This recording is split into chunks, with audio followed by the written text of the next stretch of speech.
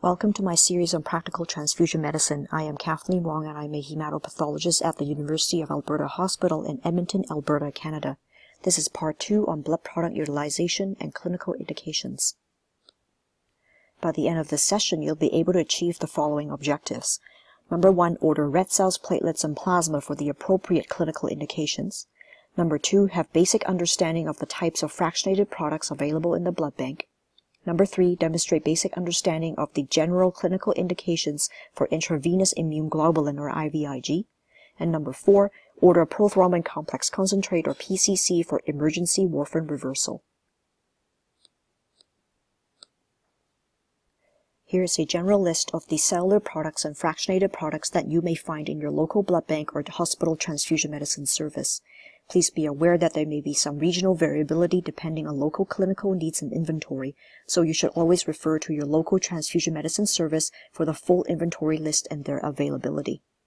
The cellular blood products are red cells, platelets, plasma, and cryoprecipitate. These are often derived from individual whole blood collections, but platelets and plasma may also be derived from single donor apheresis collections. The fractionated blood products are derived from plasma collections from thousands of donors that undergo additional processing steps. There are 3 categories of fractionated products: the coagulation factors, the immune globulins, and others. The coagulation factors highlighted in green on this slide are the recombinant factors, while FIBA, PCC, and Hum-AP are plasma-derived, for example. For the immune globulins, there is intravenous immunoglobulin, IVIG, and other more specific types of immune globulin, including RHD immunoglobulin, known as RIG, CMV immune globulin, and hepatitis B immune globulin, etc. The last category of fractionated blood products would include plasma proteins such as albumin. Now let's look at the cellular blood products, beginning with the red cells. In general, if the patient's hemoglobin level is greater than 100 grams per liter, then the patient is unlikely to benefit from red cell transfusion. If the hemoglobin is between 70 to 100, then it is generally okay not to transfuse the patient, but red cell transfusion may be appropriate if there is tissue hypoxia or an increased risk of impaired oxygen delivery to the tissues, for example, in unstable coronary syndromes or uncontrolled bleeding. If the hemoglobin is less than 70, the red cell transfusion is likely appropriate, but non-transfusion alternatives including hematinics should be given if deficiency is demonstrated and previously untreated. Finally, if hemoglobin is less than 60, then red cell transfusion is more likely to be generally recommended, keeping in mind that non-transfusion alternatives including hematinics should still be considered in the absence of hemodynamic instability in a deficient patient. Choosing Wisely Canada recommendations from the Canadian Society for Transfusion Medicine advise that we should not be transfusing blood if other non-transfusion therapies or observation would be just as effective. This means that in an iron-deficient patient without hemodynamic instability, they should be given iron therapy instead. Why use 2 when 1 will do? Do not transfuse more than 1 red cell unit at a time when transfusion is required in a stable, non-bleeding patient. And finally, do not transfuse O-negative blood except to O-negative patients and in emergencies for female patients of childbearing potential of unknown blood group. Now let's take a look at the platelets and their general clinical indications. There is general agreement that prophylactic platelet transfusion is not indicated unless the platelet count is below 10 times 10 to the 9th power per liter in non-immune thrombocytopenia patients. If such a patient is HLA alloimmunized after a platelet refractoriness workup, then a unit of HLA-selected apheresis platelet may be provided prophylactically. In general, currently a single unit of pooled platelets may be transfused just prior to or during an invasive procedure if the baseline platelet count is less than 50. This would include lumbar punctures and other surgical procedures associated with more than 500 cc's of blood loss. In the setting of intracranial hemorrhage or neurosurgery, however, if the baseline platelet count is less than 100, then 1 pooled platelet may be provided just prior to or during the procedure. Between a platelet count of 10 to 50, platelet transfusion is not recommended for procedures not associated with significant blood loss unless the patient develops bleeding complications. In the setting of immune thrombocytopenia, Do not transfuse platelets unless the patient develops bleeding complications. And finally, in the setting of platelet dysfunction with bleeding, for example, on antiplatelet agents or during ECMO and cardiopulmonary bypass, a unit of pooled platelets may be transfused. To summarize, the standard dose of platelets for adults is 1 unit.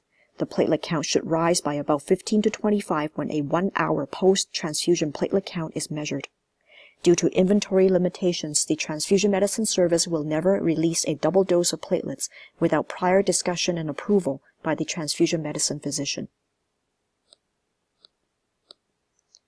This slide summarizes the Choosing Wisely Canada guidelines from CSTM for platelets. Their fourth recommendation is that we do not transfuse platelets for patients with chemotherapy-induced thrombocytopenia if the platelet count is greater than 10 times 10 to the 9 pillar per liter in the absence of bleeding. Please also refer to the recently published AABB Clinical Practice Guideline for Platelet Transfusion and the International Collaboration for Transfusion Medicine Group ICTMG Platelet Transfusion Guidelines for patients with hypoproliferative thrombocytopenia for additional details. Now let's move on to plasma and prothrombin complex concentrate. The latter is also known as PCC. In coagulopathy and transfusion, it is important to always consider the following. Is my patient truly clinically coagulopathic, or do they just have an abnormal lab result?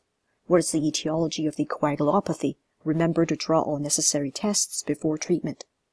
And finally, why do I need to reverse the coagulopathy in the first place? If I'm reversing pre-procedure, what is the most appropriate timing? And if secondary to anticoagulation, what are the risks of reversal, and when should anticoagulation be restarted? This diagram from W.H. Zeek in Transfusion Therapy, Clinical Principles and Practice from the ABB Press shows that if the INR is less than or equal to 1.7, then there is at least 30% of coagulation factors present. This means a mildly elevated INR above the normal reference range may still be within the zone of normal, safe hemostasis. Remember that to issue frozen plasma, the transfusion medicine service needs 30 minutes to complete the type and screen first, and then at least 15 minutes to thaw the plasma before issue. And finally, plasma transfusion also needs time to infuse into the patient. Keep in mind the INR of frozen plasma is also not normal, ranging anywhere from 1.2 to about 1.6 or higher in some cases. You may refer to the Alberta Health Services Edmonton Zone Consensus Guidelines for Management of Abnormal Coagulation INR in Bedside Imaging Guided Procedures here, and the frozen plasma request form is also available on the AHS website. Now let's talk about prothrombin complex concentrates and warfarin reversal. In Canada, PCC is available under the trade names of Octaplex and Beriplex. In the United States, it is known as Kcentra.